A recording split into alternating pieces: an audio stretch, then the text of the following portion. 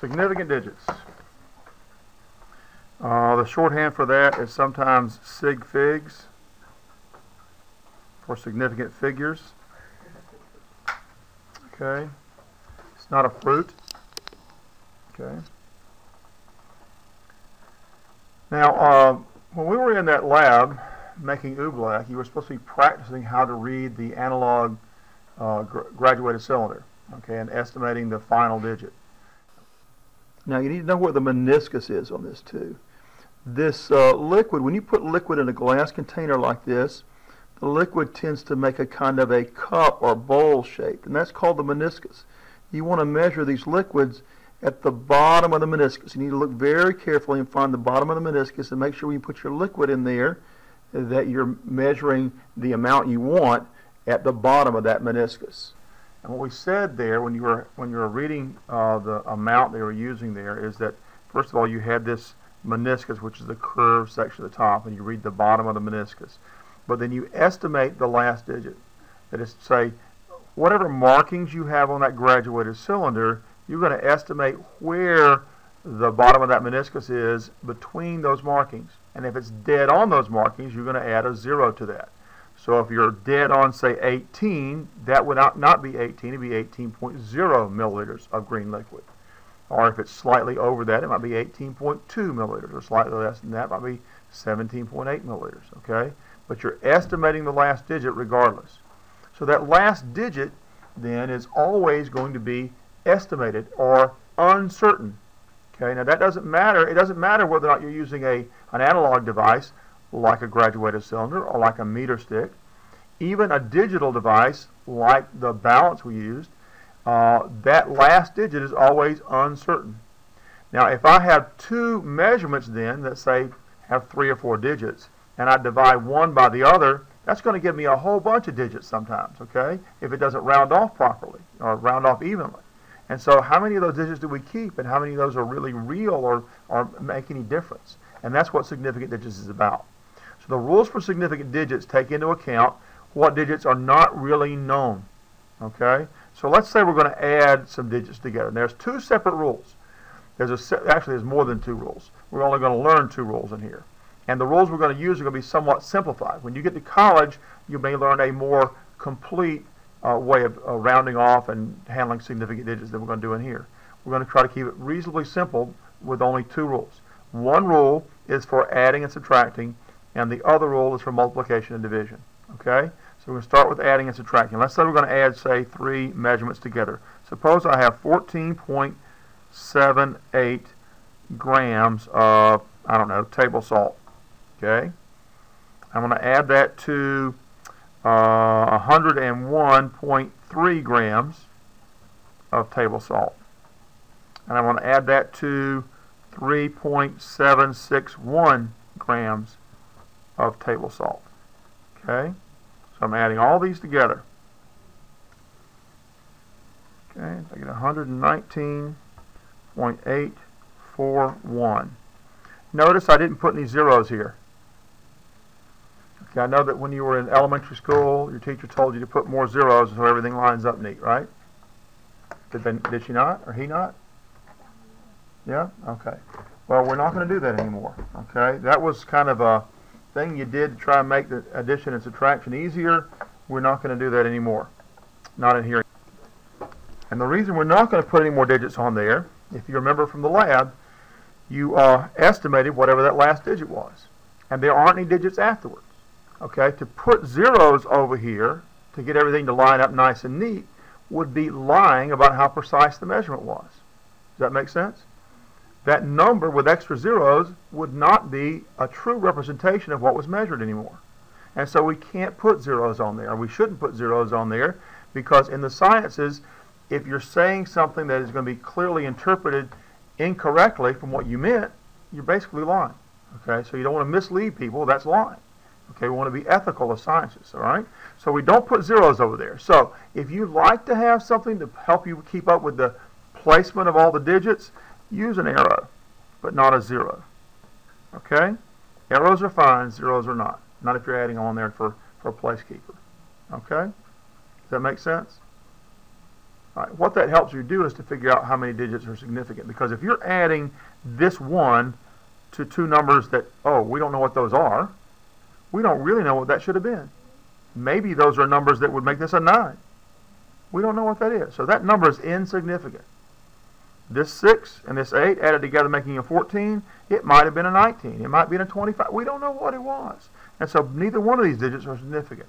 So when you add digits or subtract digits from an empty slot, when you add digits or subtract digits from an empty slot to the right, okay, not to the left, we don't worry about those over here.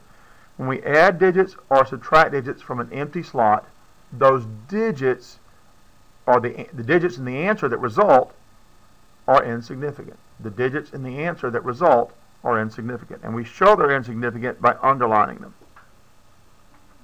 So when I write it down like this, I'm saying this digit, this 4, and this digit, this 1, both of these are insignificant. Okay, they really don't matter because, you know what, we don't know what they would have been if we'd known what digits fit in here. If these two measurements have been measured to a greater degree of precision. Okay? Now, I sort of highlighted that word precision when I said that because we're going to learn about precision and accuracy in this unit as well. Okay? All right, so those digits are insignificant. What we're going to do is round those off. Now, the way we're going to round it off is we're going to have an operator. When I say an operator, this plus sign, that's an operator. An equal sign, that's an operator. It's a mathematical operator. It tells you what operation you're performing. Okay? The operator for rounding off is an arrow. It doesn't have to be a curved arrow. It could be a straight arrow. Okay? But it's an arrow going from this number to what I'm going to round it off to. So I'm going to round it off to 119.8. And that's grams of NaCl. Okay? That's my final answer.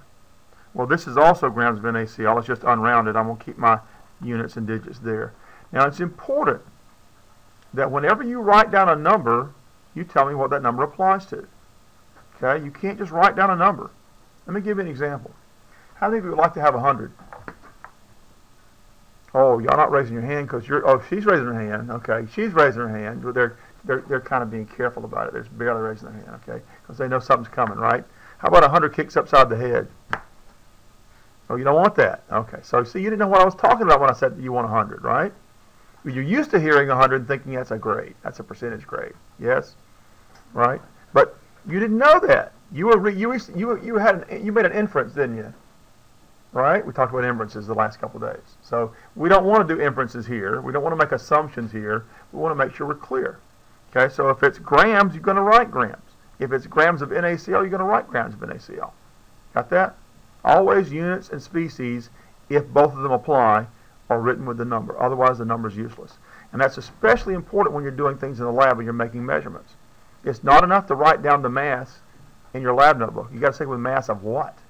Okay? Because you're going to be weighing a lot of different things back there. If you don't keep up with which one is which, you won't know what to add or subtract to get the answer you need. So you've got to be very careful about how you write these things down. Any questions about that? Yeah.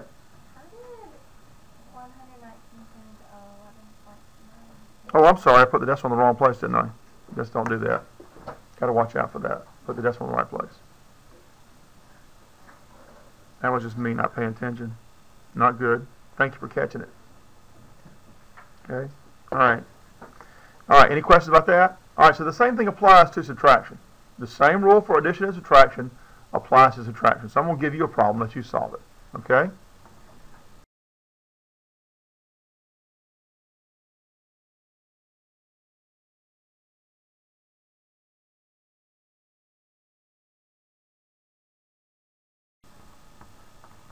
Okay, if a beaker contains 12.5 milliliters of acetone and 2.751 milliliters are removed, how much acetone remains? That's your problem. Okay, let me do this problem with you and let's see how you did. Compare what you did to what I'm going to do. So we've got 12.5 milliliters of acetone. We're going to remove 2.751 milliliters. So 12.5 milliliters. Probably didn't leave enough room there. Acetone. And 2.751 milliliters of acetone. Now those arrows are not required. they're optional. If you want to leave the arrows off, that's fine. I usually put them on here just to illustrate the fact that I have empty slots. Okay.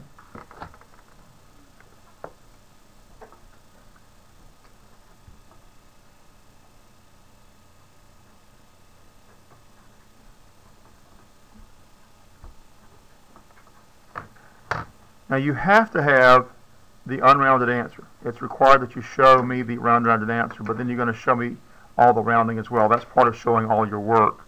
And showing all your work is probably more important in here than actually getting the correct answer.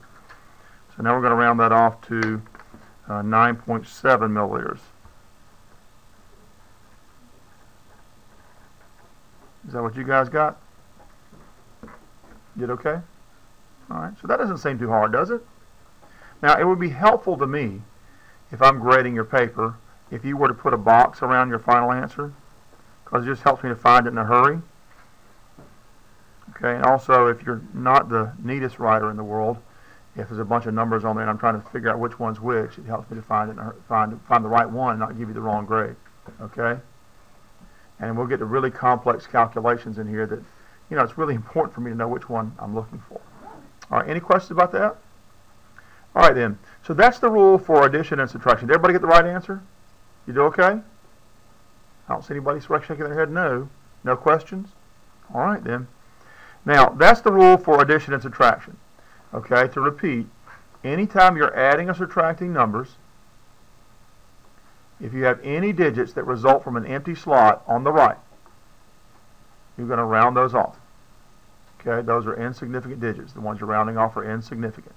That means that any digits remaining, by the way, are significant. Okay, so the significant digits in this answer are the ones that remain after you round off. Okay, it still makes this digit, this is still an estimated, this last digit's estimated. Okay, because that one was estimated. Okay, so the last digit's always going to be estimated or uncertain. Okay, so you got insignificant digits and you got significant digits. Once you do all the rounding off, what remains are the significant digits. Any questions about that? So there's a different rule for multiplication and division.